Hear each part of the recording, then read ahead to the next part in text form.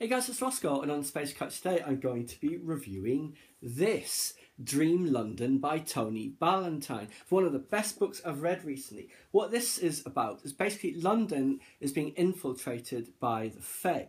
So the entire city is essentially now cut off from the rest of the planet, and it's like stuck in this dream dimension, as it were, Dream London.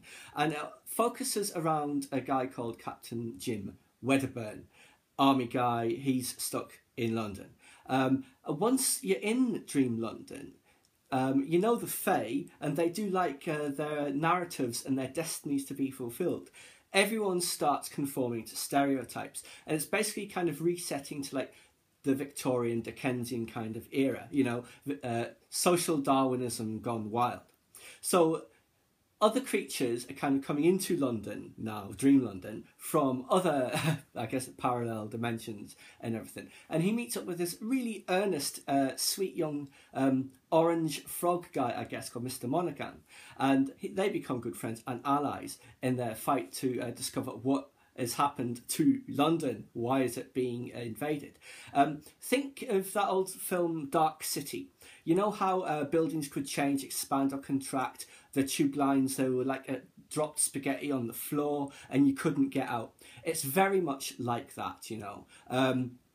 Roads don't go where they used to. You can only really use the tube if you're asleep.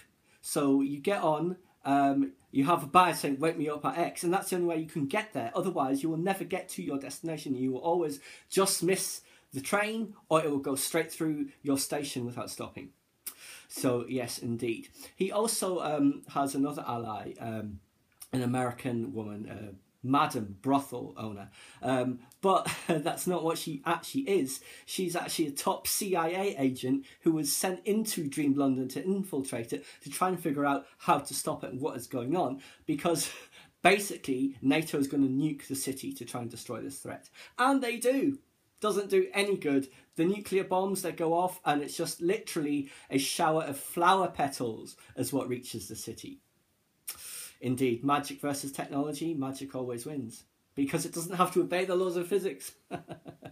So anyway, as I said, London is changing. So the towers of like the city in Canary Wharf, they're now hundreds and hundreds of stories high. They just keep going up and up and up. I think, I don't know if it's the NatWest building or the Gherkin, it's like 872 stories or something nuts like that.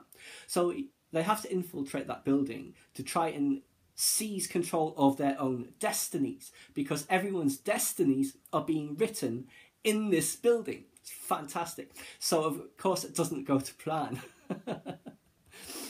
I won't spoil too much, but it's absolutely fantastic read. Captain Jim Wedderburn, great character, fantastic settings, really believable. That London that's slowly morphing into a different version of itself, and all the people who are stuck there.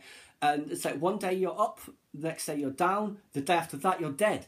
You know, it's like people's fortunes change that quickly just because the whim of some fae, you know, to just change your contract and have something else happen to you. It's fantastic. Great innovative story. I read this a while ago, to be fair. The reason I'm reviewing it now is because I'm reading the sequel, Dream Paris, and it is absolutely fantastic, just like this one is, and I will be reviewing that one in due course. Anyway, guys, that was just my quick review of Dream London by Tony Ballantyne, an excellent book which I thoroughly recommend. Please subscribe to my channel if you enjoyed this content, leave me a comment or suggestion for an upcoming topic you'd like to see discussed, or like the video.